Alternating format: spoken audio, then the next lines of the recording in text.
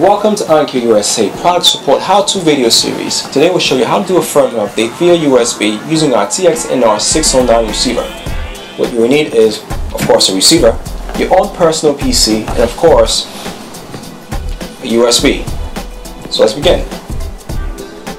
Before you start, please make sure to set HDMI control RIHD setting to off. Turn off the control device connected via Ethernet cable. Turn off Zone 2. Stop playback and content from the internet, radio, iPod, iPhone, or USB, or even the server. While performing an update, please do not touch any cable or devices connected to the AV receiver during the update process.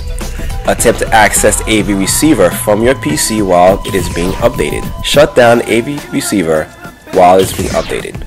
These are the procedures that you will need to follow. Connect a USB device to your PC. If there's any data on the USB device, remove it first. Go to OnkyoUSA.com, place the mouse over products, and select receivers. On this page, you would select the model number of your receiver. Scroll down and select downloads. Select Firmware Update USB Download. This will prompt you to save the zip file in the desired location. Select Computer, then save it to your USB disk. Once you have saved the zip file on your USB device, right-click the file and extract here. Once you have extracted the zip files, remove the zip folder. Once you have copied the file to the USB, remove the USB device from the PC and connect it to the USB port on the AV receiver. Select the USB input source, and now initializing will be displayed on the front display. Then the name of the USB device will appear. It will take up to 20 to 30 seconds to recognize the USB device.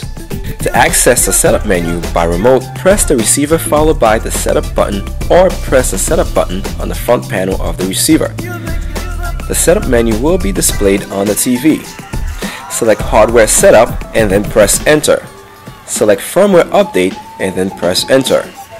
Select VI USB and then press Enter. Select Update and then press Enter. The update process will begin.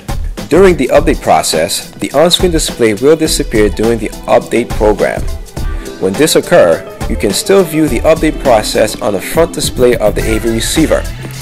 The on-screen display will reappear after the update is completed, and upon turning on the AV receiver off and on again.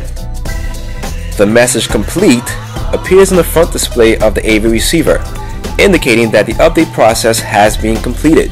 Turn the receiver off and on again, disconnect the USB, and you are done. Congratulations, you have installed the latest firmware update on the AV receiver. Thank you for watching.